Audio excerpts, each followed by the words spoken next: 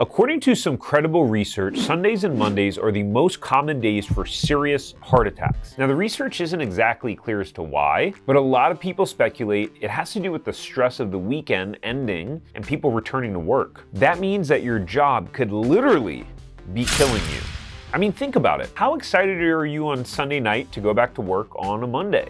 If you're like most Americans, probably not very excited. So let's talk about some pretty disturbing workplace stats that cannot be swept under the rug.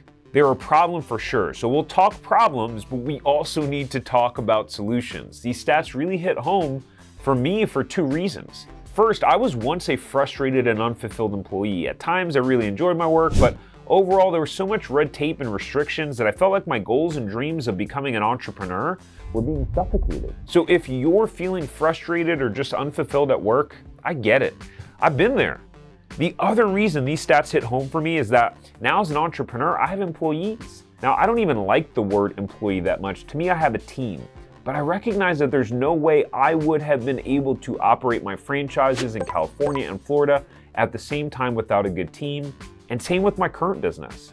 So for me, I want to know what's causing people to feel unhappy at work so I can get out in front of it and actually build a culture and environment where people are excited to come to work.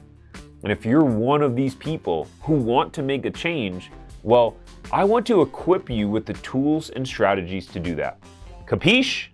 All right. So the Conference Board reports that 53% of Americans are currently unhappy at work. Literally over half the working population is unhappy at work. That's an issue. So you mean to tell me that casual Fridays and free pizza parties aren't doing the job? But look, this is just a surface. I started seeing some of these statistics, so naturally, I got pretty curious. And I was absolutely shocked at what I would find. For example, did you know that a Harvard Business Review survey stated that 58% of people say that they trust strangers more than their own boss? 6 out of 10 employees trust some rando on the street more than the person who signs their checks? That's insane, right? Now, there could be a bunch of reasons for this, but another statistic that sure as heck doesn't help is this. A recent study by careerbuilder.com shows that a whopping 58% of managers said they didn't receive any management training, meaning 58% of those bosses people don't trust didn't even get proper management training. Now, I'm sure we can all take a moment and look back at least one or two bosses we've had that clearly had zero management training. And it's really difficult to work for someone like that.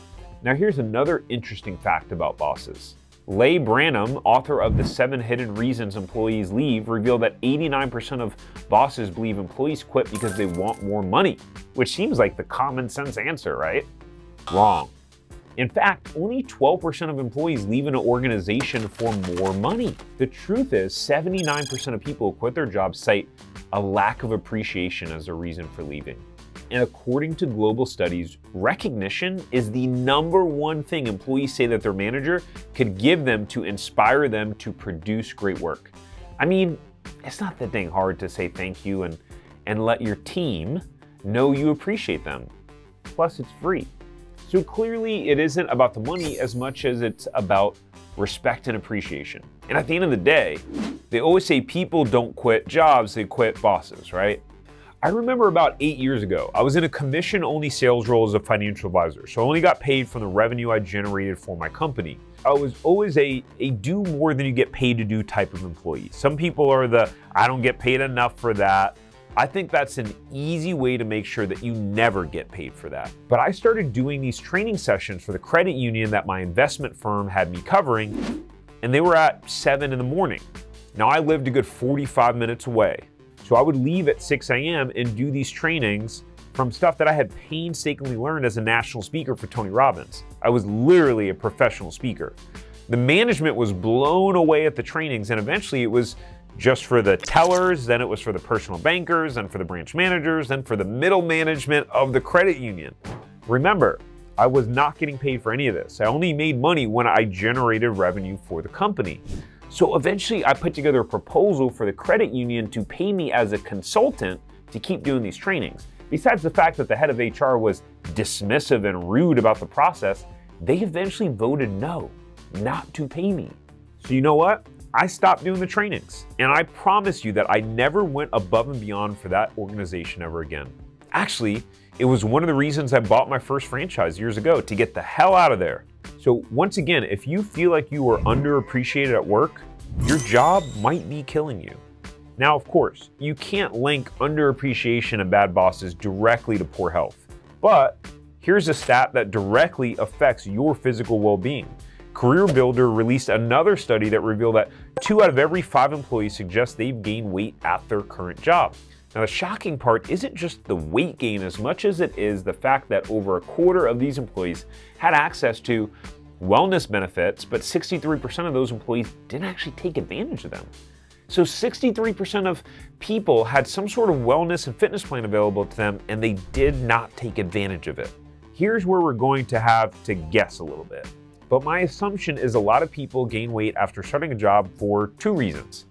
Number 1, a busy schedule and poor time management leaves them with no time to work out. Number 2, the stress of the job gets to them, and not only can stress itself lead to weight gain, but we typically don't make the best food choices when we're stressed out. So now you're stressed out, underappreciated, and gaining weight. Ugh, definitely not a cocktail for good health, right? Okay, so I've got an idea. Just take some time off and unwind a little bit. But wait, American workers forfeited nearly 50% of their paid vacation in 2017, and nearly 10% took no vacation days at all. According to a study by Glassdoor, the fear of falling behind is the #1 reason people aren't using their vacation time. So it's like people are too stressed out to take time off because they're stressed about the thought of coming back from a vacation, so they just never leave. What a cluster. So if you're too stressed to take PTO, so you just work more and get even more stressed, then your job might be killing you. Now, okay, I know it sounds like this is all horrible news and we're screwed. But here's some good news for all the single ladies and single fellas out there. According to Glassdoor, 52% of women and 48% of men find love in the workplace. Of course, you shouldn't go work for a boss who has no training and doesn't appreciate you just to go find love, but it is a nice little side benefit, I guess. And all of these statistics play a role in how much you enjoy going to work. And if you can't stand going to work but have to spend 40+ hours per week there every single week, that will affect your mental and physical health. Now here's where you're left at a fork in the road. Do you try to land a different job with a new company? That could absolutely fix the problem because the right workplace culture can really change a lot. But for some of you watching, there isn't a workplace culture that will ever truly make you feel fulfilled and satisfied. I know for me, it didn't matter where I worked. I was always going to feel like something was missing, that I wasn't truly fulfilling my dreams and potential unless I was an entrepreneur. And to be transparent, entrepreneurship comes with its own baskets of stressors and problems. But they were stressors I was more than willing to deal with. Maybe you're in the same boat. If you find yourself dreading Sunday nights in anticipation of Monday, or you just feeling unfulfilled at work, then entrepreneurship might be for you. Now, for my entire corporate career, I was starting businesses trying to get out. The thing was, I had 9 failed businesses until I bought my first franchise. I did over $470,000 in sales that first year, and now over 6 years later, multiple franchise locations across the country, millions of dollars in sales, and a couple of businesses later, here I am. So yes, I am a little biased about franchising. I think franchising is the simplest stepping stone into entrepreneurship. So I also believe franchising is the most proven business model in the world, and this is not from being biased. This is from the numbers. Franchising as a business model has been around since 1891. There are over 800,000 different franchise businesses, and there are over 4,000 different franchise brands. And according to the United States Census Bureau, 1 out of every 10 businesses that you see when you look around is a franchise. Franchising is a business in a box. You get to really copy and paste someone else's successful business model. And to make it even easier, I put together a free training explaining exactly how franchising works, how to make money with franchises, and how to get started easily.